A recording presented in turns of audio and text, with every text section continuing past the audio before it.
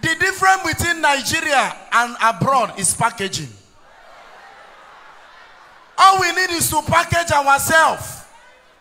That is why I tell people, Nigeria can never carry World Cup. Do you know why? Because we don't support our local league. If you watch foreign leagues, check the names of their clubs. Real Madrid, Barca, Man City. The name sweet, even when they call our children the names of those clubs. Would even they call our children Barca, Man U. But check the names of our Nigerian teams. Warri Wolves, Economic Warrior, Sharks of Port Harcourt. Imagine now you born Peking, come they call them Warri Wolves. The Peking know they behave well. The whites have made football to be very lovely.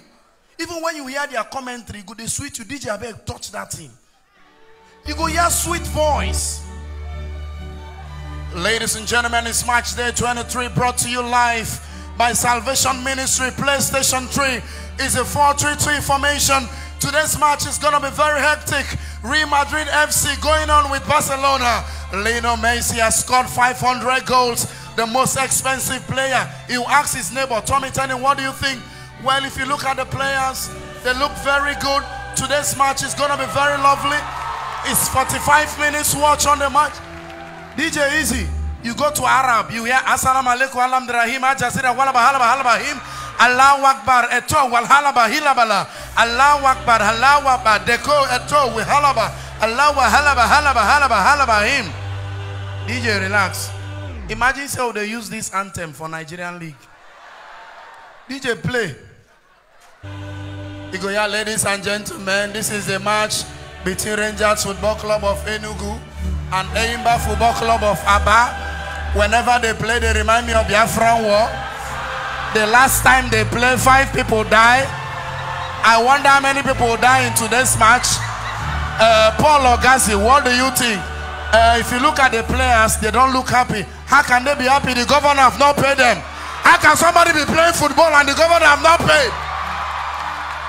DJ, break it. I don't have time.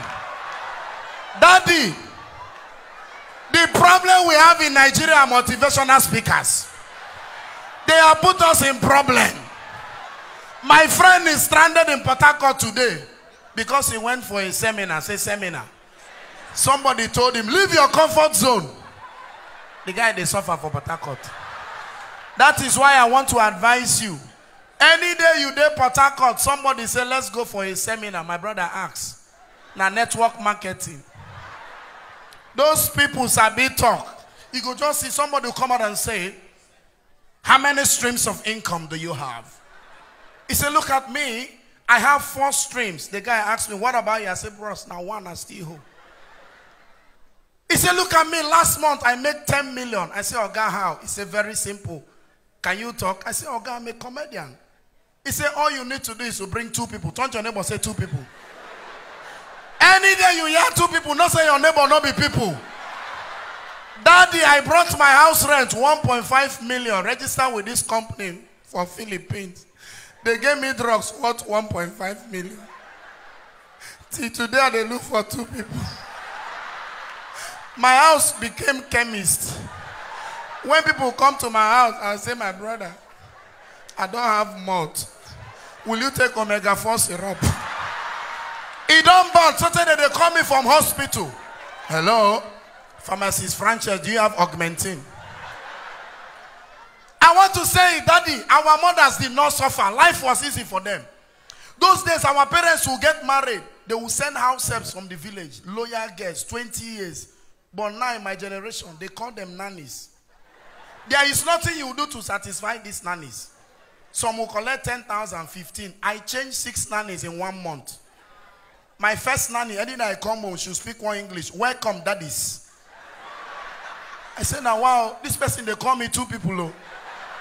I say, if this one is speaking wrong English in my front, what will happen to my children? I say, no, this one need to do what? Go. We brought another one. My wife gave her an instruction. He said, anything I buy from the market, put it in the fridge. My wife go market. Me, I say, I go buy fuel, come watch ball. By the time I went to my kitchen, if you see the things I saw in my kitchen, In my fridge, I saw palm oil. I saw detergent. I saw my wife with on. Even the food I buy, I see her for fridge. I said, no, this one need to do what?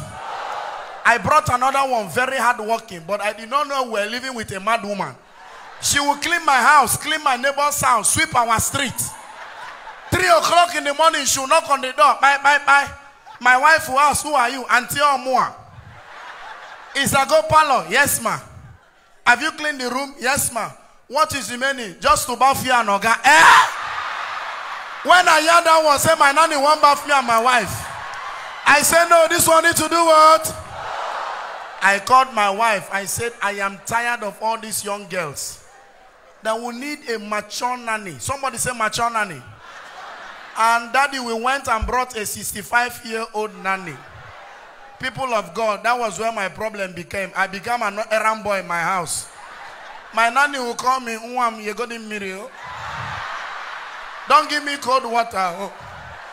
One day I came home, I saw my wife washing plate. I said, what happened? He said, Mama, say anybody wake up for this house, go wash plate. One day I was in the parlor watching a movie with my wife. Around 9 o'clock, Mama came into the parlor and said, everybody go and sleep. Tomorrow is school. See, a round of applause to yourselves.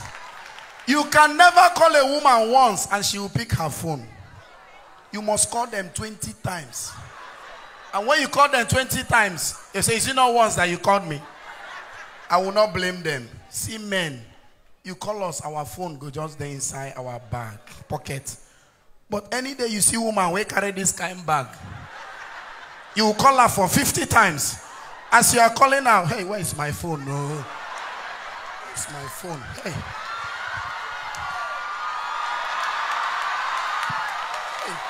Where's my phone? No. Where's my phone? No.